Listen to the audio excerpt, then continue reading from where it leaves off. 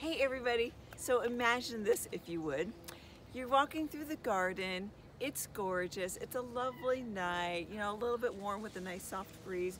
You're admiring your beautiful tomato plants, and then you stop. Well wait, what's that on the ledge? Ew, is that poop? Yeah, check this out.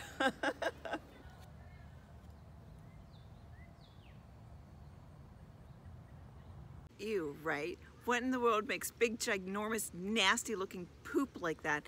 And on your tomato plant that's finally, the fruit is fruiting and it's beautiful and you want to eat it, and no, not anymore, you don't.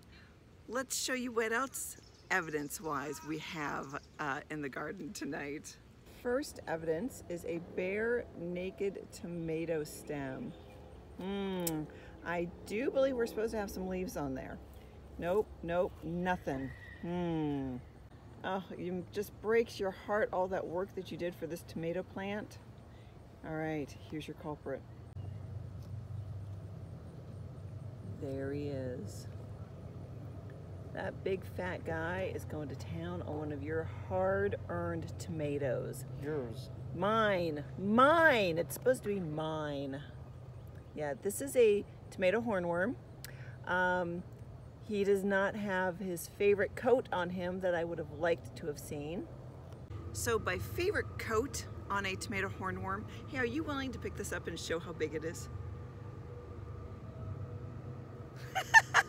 I'm getting the ew eye from Jonathan. But my favorite coat that I love to see on a hornworm. Squishy. Oh, ew. Go ahead and pluck that baby off. You'll find them sometimes with what looks like grains of rice on their back. They stick up off the back of the, you don't have it yet? Come on. And what actually happened is that a parasitic wasp got to it, laid eggs all over it. We're talking like 40, 50 eggs that all look like a grain of rice. And stop whining. Of course, I'm not doing it, but there's that look. Okay, you really have to, no, come over here and show it. But the parasitic wasp eggs hatch, and then they... Oh, he just pooped. It's tomato. You can see the seeds. I'm trying to explain what happens, Because when I tried to pick them off, and like... Goodness, he's got a good grip. Grains of rice. Oh, again. Hatch. We really have too much fun in the garden, really. And the babies, big load. Jonathan, and then the babies hatch, and they like eat off the worm until they're big enough to fly off. I mean, I assume until they're ready to fly off. But the hornworm is then a host for more parasitic wasps, which is great. Seriously, this thing is huge. Can you hold out your hand? I'm not putting it in mine. I don't want to put it in my hand. It's pooping. It's huge. So here's the head. This is a hornworm. That's the belly side of it. And you can see on the end of it why it's called a horn. And completely harmless, you know, too. We're totally 40-year-old adults and we're freaking out over a big fat worm. But it's huge. It's like the size of your pinky finger. Okay? Or my index finger. Look at this. It's ginormous. Can you hear the noise it's making? No, I just hear the train. It's but like you can hear this or see this horn at the end of it, which is where it's its tail, essentially. Got its name from. So, what do you do with this beast? Since this guy does not have the eggs from the parasitic wasp on its back, and I don't want him in my garden anymore.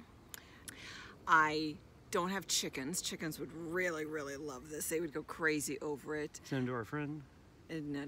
She's too far away. Really and truly, what we're gonna do with it, we're just gonna dispose of them.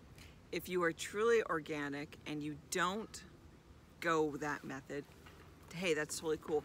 This tomato hornworm actually turns into a beautiful sphinx moth. Big, beautiful moth tomatoes.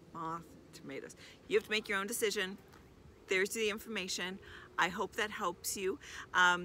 In the event that you find a stripped branch for your tomatoes and you can't find the culprit, come out in the evening time frame with a black light, and these guys apparently also glow in the dark. So if you have young kids, it could be really fun. It's kind of like a treasure hunt.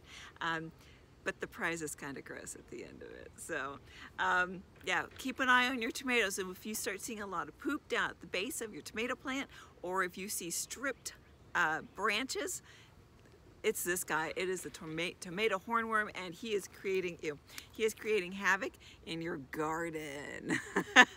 And there's your fun fact for the evening. Yuck. It's just disgusting. They're very limber though.